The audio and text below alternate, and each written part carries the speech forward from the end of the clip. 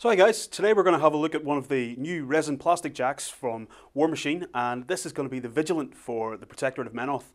So if we just have a look at the cover under the close cam here, you can see that this guy's going to come with two shield fists, so he's going to be one of the more protective type jacks rather than the more attacking style like the Dervish.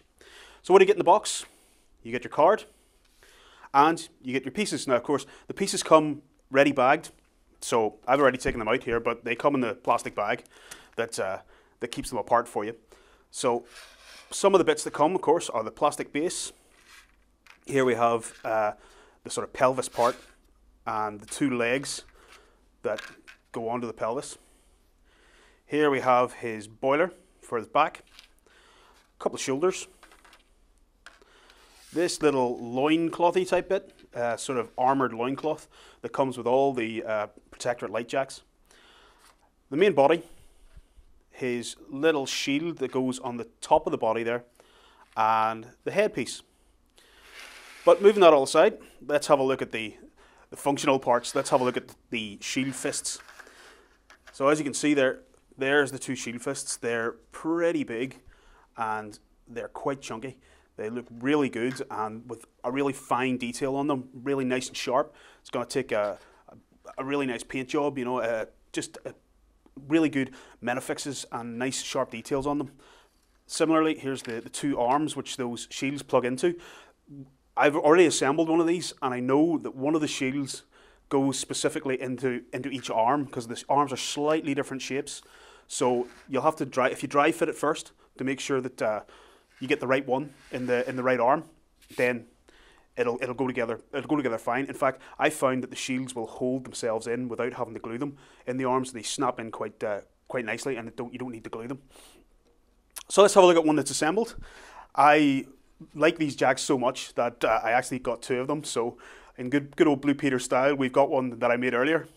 As you can see, I decided to put him into a pose where he's blocking with one of his shield fists over his face, and the other sort of held back, so to give it a bit of an action pose. Again, with these new resin plastic jacks, it's really easy to get some nice action sort of poses with your miniatures rather than the old knife and fork style stance that used to come with all the metal jacks.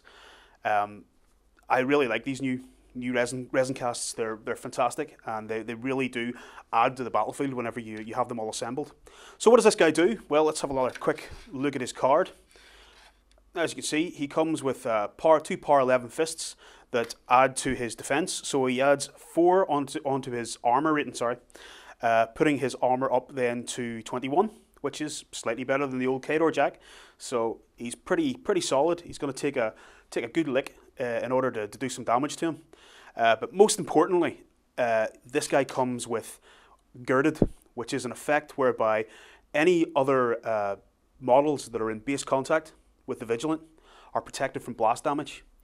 Now that's pretty good if you're going to protect something like the Choir of Menoth or some Holy Zealots, something that's got a low armor, something that's going to die probably to a bit of blast damage. This guy can be put into your force in order to protect those sorts of guys and get them up the field that bit more safely. He's 4 points as well, so you know it's not a huge investment out of your force to get one of these guys into it. And with 2 power 11 fists, he can do some reasonably good damage. He's the sort of guy that you could put in with something like Amon al-Raza, where you can use synergy, and those two attacks are going to bolster your synergy spell so that you're going to get extra attacks. And as we know, with a synergy spell, the more attacks you get in a turn, the more powerful the spell becomes. So this guy with his 2 attacks, you know, he's possibly nearly perhaps as good as the Dervish.